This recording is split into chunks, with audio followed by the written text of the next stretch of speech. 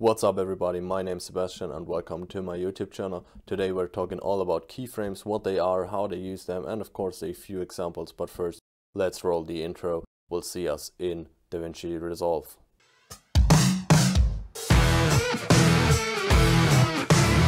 So first of all, open up DaVinci Resolve, create a new project and drop in some media. As you can see, I got my logo here, a picture, and a clip, which we will come later to. But now let's start. What are keyframes? Keyframes are just a smart way to tell your program or your system that you want something animated at a specific time and end the animation at a specific time. The animations you can do are pretty much unlimited. Let's just check this picture and go to the inspector tab, go to transform, and all of those nodes are keyframes. That means you can animate all of them. Cropping, you can animate all of them. You can composite animate this. You can animate the opacity. You can animate the lens correction and retime and scaling. So wherever you see those diamond nodes, these are keyframe nodes, means you can animate this. Let's just start basic. You see I got my logo above my picture. Let's say this is my intro and I want my logo to fly in the frame. But how do we do this? You see my logo's above the picture. I just get a click on my logo to highlight it and then go to the inspector tab and go to position X, position Y, and go to the beginning of our timeline. Because I want it to fly in means it has to be outside of the frame on the beginning. How do we do this? It's just simple. Go to position X and drag it to the left or drag it to the right. If you want it to fly in from the right, you gotta drag it to the right. If you want to fly it in to from the left, you gotta drag it to the left. But we can also leave it in the middle where it is, like that. And let's say you want to fly it in from below. Boom, you just drag the Y to the left. And you want to fly it in from above, you just drag it to the right. Just that it's outside of the frame and it can't be seen on the beginning of your timeline. Let's just reset this. So let's say I want mine to fly in from left to right and stop right in the middle. How do we do this? Is drag this outside of the frame, position X. But if I play it now, nothing happens. And why is that? That's because we didn't tell the system that we wanted to fly in. So how do we do this? Is go to position X and Y and you see this diamond node. Click it.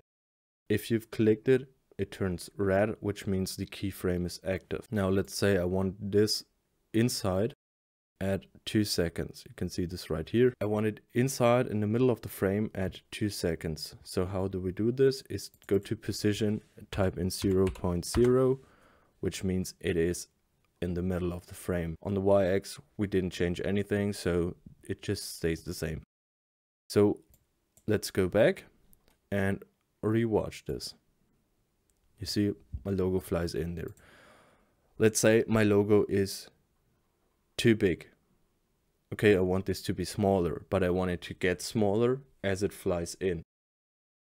So we go back to the beginning and we got zoom, X and Y. These are linked. You can unlink them, but I wouldn't recommend it. So what we're gonna do now is we want it big at the beginning, but at the end we want it small.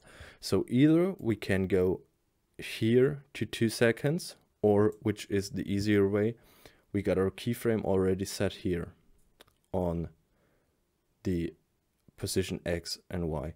So what we got to do now is zoom X and Y and keyframe this. So the system or the program knows that we want to do something on the zoom X. So then just click the arrow to the right on position X and Y. So it jumps right on the keyframe, so we can match our keyframes and just zoom out or zoom in to whatever you want. I want my logo to become smaller at the end, so I'll just zoom out a little. And let's say I want my logo right of this size. Go back, and boom, your logo is flying in and gets smaller over time until it hits the end, our endpoint. But let's say we want to get a like cinematic black bars on top and on the bottom. How do we do this? You can animate them as well, which is called cropping. Here, crop bottom and crop top. I wouldn't recommend to crop your image. Let's say we do this with an adjustment layer and just crop the adjustment layer. So let's go to the effects library. The drop down menu opens, which you can see right here. I'm entitled. Let's go to effects and drag the adjustment clip right on our timeline.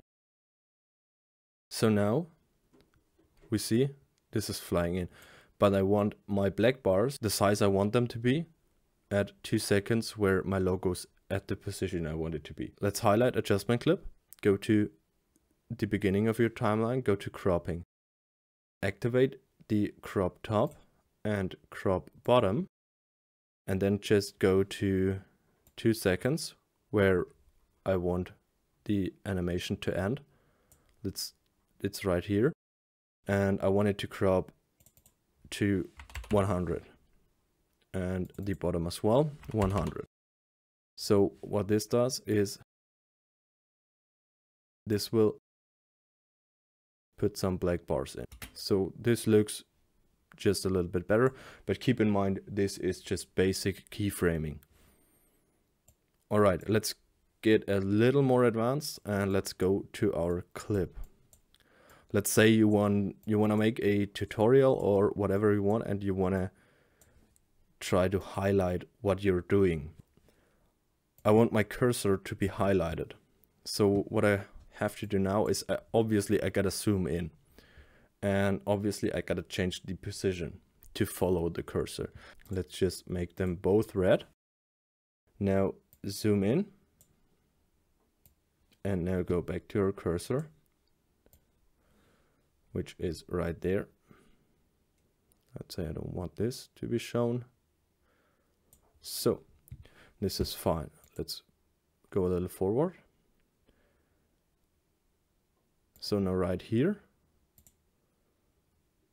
where was it? Right there. I want my x-axis to be right this, and it will automatically create a new keyframe because you've already keyframed it at the beginning. So let's just get ahead.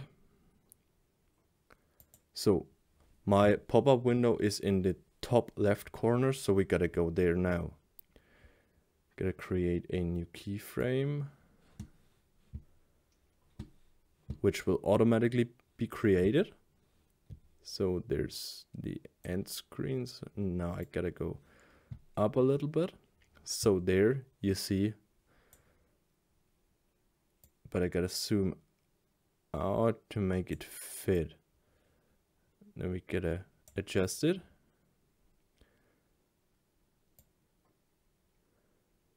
And this just looks good to me. So let's go a little forward. You see, we're tracking our cursor.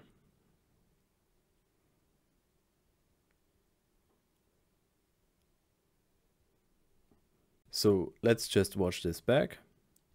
And what I've just done is tracking my cursor, and you can track whatever you want within your clips, just to demonstrate what you can do with keyframing. Obviously, this is not perfect because this was just a 1 minute and I've done it. If you take more time, the result will get better, which is with everything in life. So that's it for this video, guys. I hope you liked it. I hope you've gotten value out of it, and if so, please consider liking and subscribing, because I've got a few other tutorials upcoming in the future. But for now, have a great weekend. See you. Bye.